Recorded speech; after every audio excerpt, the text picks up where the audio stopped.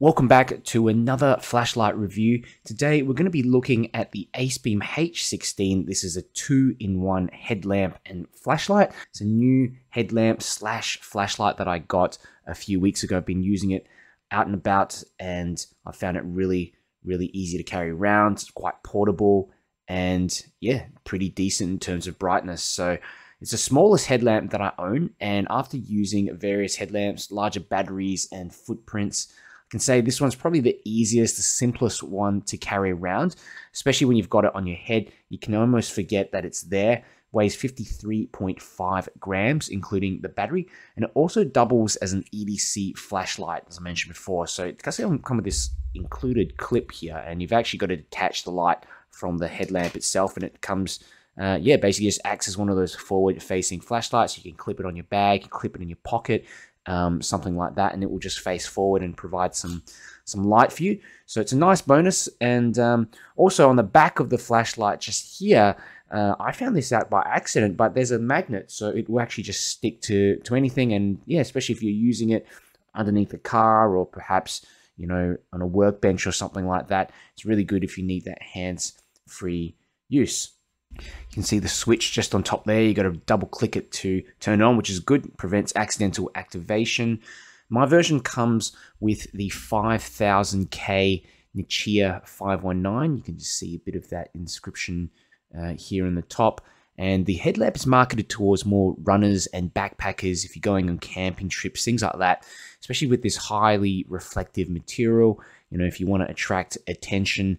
And yeah, large hotspot, which reduces glare. So let's talk a bit about the overall construction, LED lens, bezel, and reflector. So Acebeam is one of those flashlight companies that really values quality and attention to detail. The H16 is refined and it has all the hallmarks of a quality light. The battery tree reminds me a little bit of the Pokelit AA in terms of the simple but elegant knurling. Also some fine sort of detailing on the tail cap, as you can see there. It's really difficult, but it's tiny little lines just running across the back there. And yeah, like I mentioned, you know, on the back there is a magnet. So the headband is high quality, and you can see here it comes with all this reflective material on the sides. So if you're a runner especially, and you want cars and you know, bikes and things to avoid you, I think that's a good little feature. It's high vis sort of gear as well, with this orangey color on the back.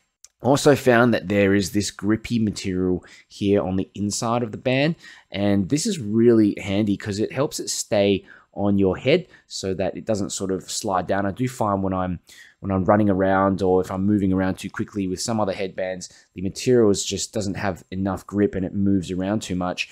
But this is really quite handy, and the good thing is that it feels comfortable as well. It's not sticky. It's just very grippy, I suppose.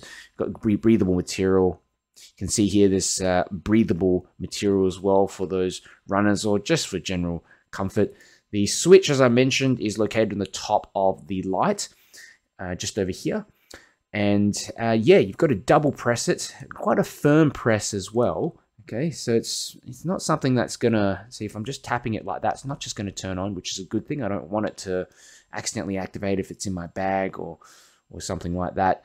Although mine comes with the 519A, the Nichia 519A at 5000K, you can also get one in 1000 lumens and 6500K. Not sure what LED it is, but I'm thinking it's probably the Osram P9. It looks quite similar to the Pokelit AA Grey in terms of the beam profile and output.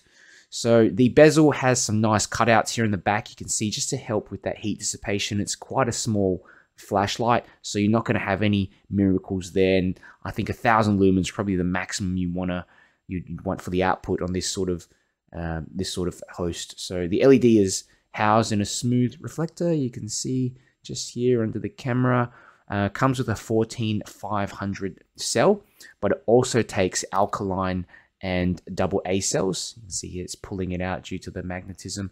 And the great thing about it as well, this battery, is that it comes with a little charging port here. So, you know, you don't see that on too many 14500 cells, 928 milliamp hours. This one is included with the flashlight. So if you're on the road and you need to charge it, you're not stuck without a dedicated charger. This is another headlamp that I own. It's the Next Torch Max Star, and you can see the difference in size is just night and day. I mean, that's just really the front part of it without the lens. And obviously with this one here, larger headlamps, you're going to get much more throw and more runtime on those higher outputs, but this thing really weighs a ton compared to this one on the right. So in terms of overall comfort, I mean, you're not going to be using this when you're running around, or just something for more convenience and comfort. You still get a decent amount of light. I think the H16 is a fantastic little option. Okay, so I'm going to go through the UI just to show you what to expect. So you can click and hold. That gives you a moonlight mode. Okay, very low. And click again, turn off, and then double click to turn on. Okay, and from here you just pretty much hold the button and it cycles through the 3 modes: low, medium, high. Okay, low, medium, high. Moonlight is lower than the low mode, and if you want to access turbo from any mode, just double click. Okay, and there you've got turbo. You can't access turbo from the off position. You've got to switch it on first. It memorizes the last light setting, and then you have to double click again. Another thing you can do is that when you have the light on, you can triple click to access SOS mode. Okay, so nice little function. There's no strobe in there. There's not really a use for strobe on the light like this anyway. So that's it. Pretty simple and easy to use. So I did a ceiling bounce test here on turbo, and you can see the light manages to hold 100% output up until 1 minute, where it starts to fall between 1 to 2 minutes. Just after the 2 minute point, the light's about 35% output, and yeah, that's when I pretty much ended the test after the 5 minute point. So it does drop a fair bit, but it's good to know that you can get at least a minute of decent runtime out of the highest mode when you need it again. Also did some measurements from my Opal Lightmaster Pro, measured 84 meters of throw on turbo, 5,005K, so pretty much smack bang on the point, and 96.7 CRI. So very impressive, and as expected with these Nichia 519 LEDs. The 519A is rated at 650 lumens, and the beam is really unique. It reminds me quite like the Pokelit Double A beam, so it's very large, round hotspot, and yeah, I was just amazed at how smooth it looked. It's quite similar to the beam from a TIR light, or even in one of those aspheric zoomable lights when you zoom it out a little bit. So smooth, even, and I think it's quite nice for a smooth reflector like this. Normally you get all kinds of ringiness and things like that, but I didn't experience any of that at all. Some considerations you might want to know about this light: it's not as bright as other headlamps, but it's definitely bright enough for most purposes. So if you want extra brightness, make sure you get the 1000 lumen version, but you're going to be sacrificing on that color rendering index. I think for me, that's not a big deal when I'm out and about anyway. I'm not trying to discern colors, especially at night. So as long as I can see where I'm going, what I'm doing, that's the most important thing. So also another thing is that it takes a bit of time to detach and put the light back onto the headlamp. So you've kind of just got to pull it out like this, but putting it back on is also a little bit time consuming as well. Okay, it's very sturdy, and this thing is not going to come out. It's got these strong kind of rubber bits here that the light grips onto, but then you can take it out, attach it on to this little clip, and look at that, you've got a nice tiny little EDC to carry around with you. If you're using the light mainly as a headlamp, this isn't going to be an issue. It's just that if you have to detach it and put it back on constantly, it is going to take more time than one of those lights that you can just pull off the little holster, or whatever you call it, little friction attachment on them. So yeah, overall, I think this is a very versatile flashlight headlamp. It's got excellent build quality. That's one of the things I love about Acebeam flashlights: the attention to detail, the anodization, the beam quality as well. I love that round, smooth beam that you get on this. And when you're wearing anything on your head, I find anyway that even the slightest difference in weight can make a difference. I can feel the difference between 100 or so grams, because your neck's holding a lot of that weight, and the H16 feels light enough, natural. At times I even forget that I was actually wearing the thing. So if you're interested, I've added the link below to the H16 in the video description. Check it out, and yeah, if you have questions, let me know in the comments, and I'll answer them for you.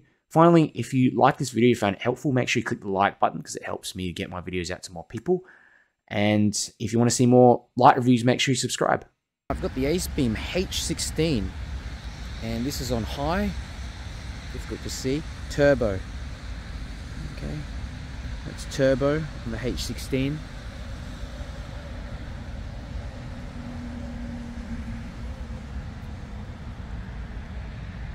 Great visibility for such a small headlamp as well. Look at that.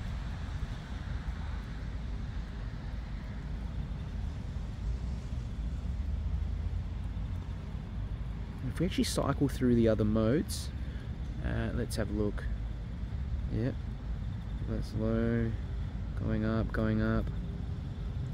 Yeah, the lowest mode's kind of difficult on camera to see, but if we go, I mean, if we even just go to the highest mode that we've got on, 2, 3, okay, that is good enough to see, I mean, even up to 50 meters ahead of you. Now that's going to last you a few hours. So, great little headlamp. I mean, considering it's so small as well, you really don't expect it to produce this much brightness. Of course, you've got that extra kick if you need it, like that. Turn it back on again, there you go, it's memorized that high mode. I'll go for a little walk and I'll show you what it looks like on the high and then turbo at the same time.